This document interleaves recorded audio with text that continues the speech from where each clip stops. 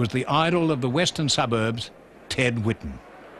Like Charlie Sutton before him and Doug Hawkins later, Whitten represented the working class origins of footy, when larrikins became Footscray heroes by just being themselves. You're a bit young, son, to host a show like this on your own. No buts, Dougie. Be serious about this, son. Come on, keep going. That was good. Now tell me, Mr. Whitten, Mr. Football, if you like, did you ever give some back chat to the little man in white? Ted, how does it feel to be walking down this lane, approaching the ground for your last game?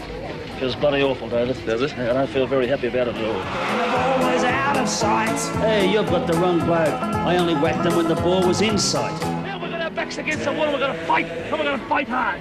You've got to show me all the guts and all the determination you've got in your body. You've got to inspire me with this last quarter bid. You've been in front all day and you've got to stay there. There you go! And there's fisticuffs going on right, left and centre, and I rushed in, and of course I play with no teeth, so I'm spitting and shouting at Teddy and shaking him, and I was just about ready to go on with Teddy, and all of a sudden he turned around and he said, "Kiss me, killer." Try to get rid of it. Tell me, Mr. Football, was there a fight you'd ever miss? And didn't you give the gummy shark a hug and a farewell kiss? No, not me. I was just trying to get the mud out of his mouth. A big thank you. I'm starting to feel a bit sad and sorry about it. I don't...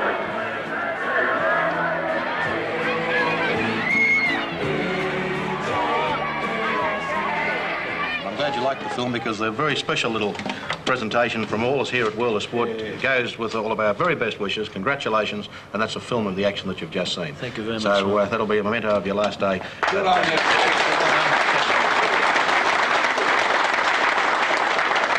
Just look at the camera, Dougie, and say, "Go, doggies, go!" Oh, oh!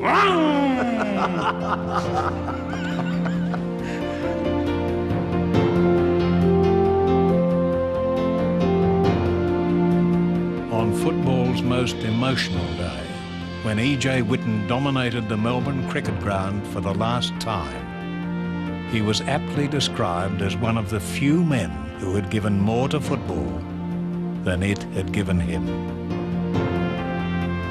It was one of the most moving things you could see, is, I think, a tremendous tribute to Ted, because Ted was seen as a footy person, and was.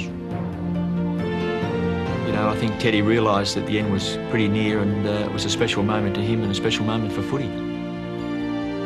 It was one of those integrative things that brought, through a person, brought the whole footy world together.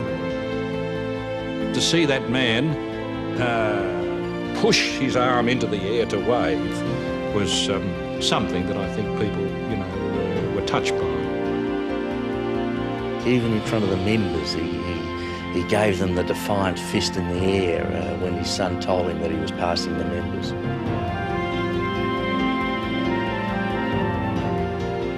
Forget about anything else, you just saw a father and son really enjoying moments of their last days together in their life.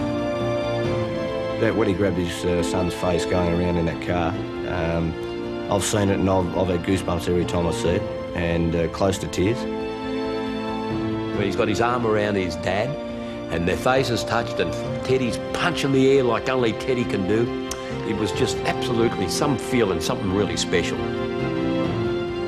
I think it's a great part of football to be involved in, and I was there, and I'm glad I went, and I'm glad I took my own son.